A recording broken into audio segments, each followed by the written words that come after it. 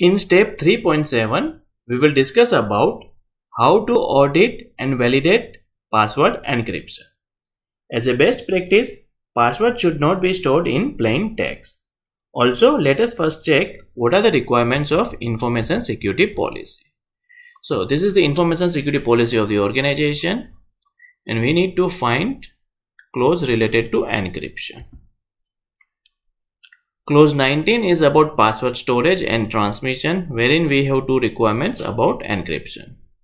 First one is password must be kept or saved in an encrypted format.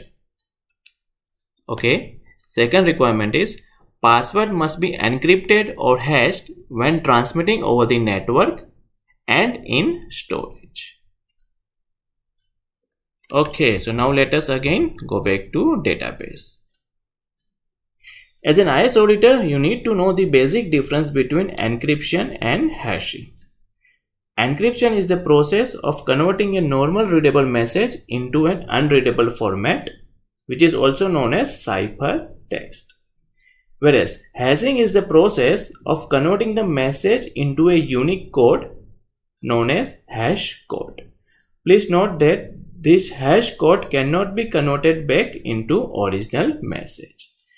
Basic difference between encryption and hashing is that a message, if encrypted, can be decrypted and converted back to the original message.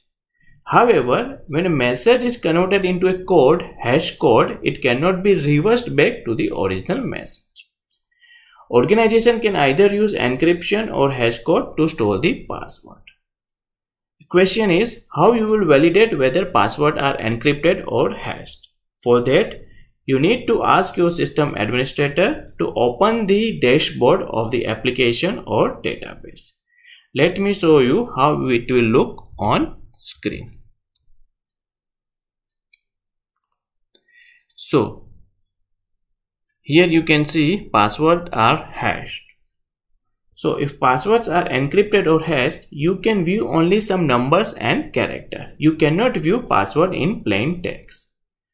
For your easy reference, you can download this screenshot as reference document number 7 from resource section of Udemy. Now let us assume that we have validated this for all the database and found them to be complied.